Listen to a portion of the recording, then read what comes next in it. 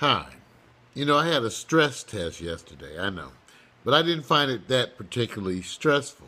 And as I was thinking about it, when you're having one of those stress tests, if they don't stop everything and start calling emergency for the cardiologist and preparing to admit you, then you probably had a good test. So I had a good test. They didn't find anything.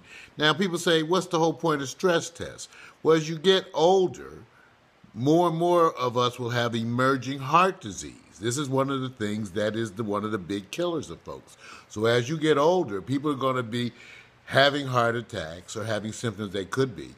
And when they get ready to do any kind of procedure on you, they want to make sure you're healthy enough to go through the procedure. So I'm doing good. I got the good stress test and actually getting my A1C down. So this is Mark Hemsley sharing this stuff with you because remember, social media is about the shared experiences of today's world.